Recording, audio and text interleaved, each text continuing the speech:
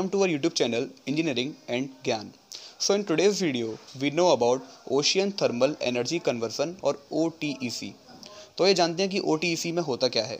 तो जैसे कि हम जानते हैं कि जो हमारा सी लेवल होता है, ये हमारा सी लेवल है, जब इस पर सनलाइट फॉल करती है तो इसमें एक टेम्परेचर बनता है। ठीक है, तो जैसे कि हम जानते हैं कि जो हमारी वाटर सरफेस है उस पर जब हमारी सनलाइट फॉल करती है तो हमारा टेम्परेचर तब होता है 30 डिग्री सेंटीग्रेड। पर जब सनलाइट फॉल करती है तो सी लेवल में भी एक टेम्परेचर डिफरेंस क्रिएट होता है जब हम 1000 मीटर डाउन जाते हैं। जब हम 1000 मीटर डाउन जाते हैं तो वो टेम्परेचर आपका 30 डिग्री सेंटीग्रेड से हो जाता है 10 डिग्री सेंटीग्रेड। ठीक है, तो इसके दौरान हमारी दो सी लेवल बनती हैं, एक होती है अपर सी लेवल का और एक होती है लोअर सी लेवल। दोनों के टेम्परेचर अलग अलग होते हैं। तो in ocean thermal energy conversion we generate और produce electricity bye not this temperature or by not this temperature. We can generate the electricity by their temperature difference. Temperature के difference से हम OTEC के अंदर अपनी इलेक्ट्रिसिटी प्रोड्यूस करते हैं। तो आइए देखते हैं कि टेम्परेचर डिफरेंस होता क्या है। तो टेम्परेचर डिफरेंस आपका फाइंड आउट तब होता है जब हम अपर वाटर सरफेस में से लोअर वाटर सरफेस के टेम्परेचर को माइनस कर दें। ठीक है, तो ये करते हैं। तो the difference of the temperature will be 30 - 10। ये आपका अपर वाटर सरफेस का टेम्परेचर है और ये आपका लोअर वाटर सरफेस का टेम्परेचर है। जब हम 30 में से 10 को माइनस करते हैं तो आपका आता है 20। तो ये वो टेम्परेचर होता है जिससे कि हम OTEC में इलेक्ट्रिसिटी जनरेट करते हैं विद द एफिशिएंसी। जो एफिशिएंसी होती है नीटा इसमें OTEC के अंदर होती है 3% इसकी एफिशिएंसी होती है। तो हम जानते हैं कि जो ओशन थर्मल एनर्जी कन्वर्सन में हम इलेक्ट्रिसिटी जनरेट 2 वेज से करते हैं, जिसमें कि आपका पहला तरीका होता है by the help of open cycle और दूसरा तरीका होता है by the help of close cycle. Talk about open cycle. तो ओपन साइकिल में पहले आपकी एक हॉट वाटर इनलेट होती है। हॉट वाटर इनलेट आपकी एवेपोरेटर से कनेक्ट रहती है।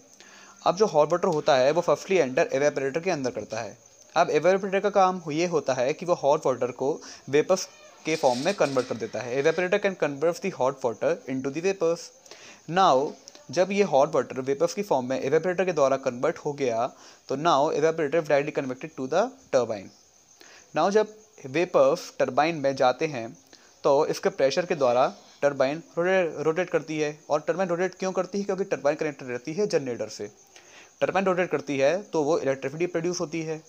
इलेक्ट्रिसिटी प्रोड्यूस होने के बाद ये वाला हॉट वाटर प्लस वेपर जो कन्वर्ट हो गए थे वो जाते हैं कंडेंसर में। कंडेंसर में आपकी दो इनलेट लगी रहती हैं, एक तो आपकी होती है कोल्ड वाटर इनलेट और एक आपकी होती है कोल्ड वाटर आउटलेट। जहाँ पे कोल्ड वाटर कंडेंसर के अंदर आता है वो वेपर्स के साथ मिक्सअप होता है और उसके बाद वहीं से आउट हो जाता है। फिर उसके बाद जो एंड में हमारे पास मटेरियल बचता है उसको हम ओशियन के अंदर थ्रो कर देते हैं।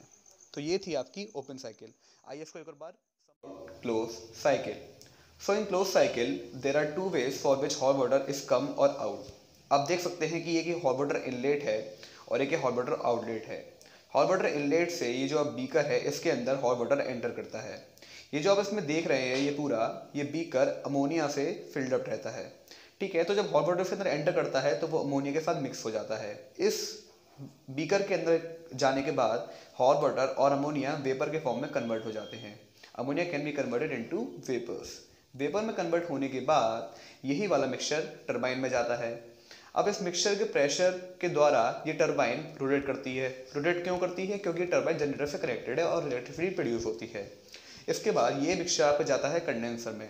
कंडेंसर में आपके 2 वेज होते हैं जिसके द्वारा कोल्ड वाटर कंडेंसर के अंदर आता है और जाता है, जिसमें कि आपका एक होता है कोल्ड वाटर इनलेट और एक आपकी होती है कोल्ड वाटर आउटलेट। तो ये जो मिक्सचर था इसके अंदर कंडेंसर के अंदर जब ये एंटर करता है तो इसमें कोल्ड वाटर मिक्सअप होता है और इसी द्वारा ये कोल्ड वाटर यहाँ से पास आउट हो जाता है। अब फिर जो आप देख रहे हैं ये ट्यूब, इस ट्यूब को हम कहते हैं क्लोज साइकिल ट्यूब। ये ट्यूब डायरेक्टली कनेक्टेड होती है कंडेंसर से, जो मटेरियल बचता है, और फिर ये वाला मटेरियल फिर से आपके इस बीकर के अंदर चले जाता है। तो ये थी हमारी close cycle. What you're given, that's how we live it. Don't be mad at the system, it's simply how we've existed. I hear a lot of people talking like they politicians and choose to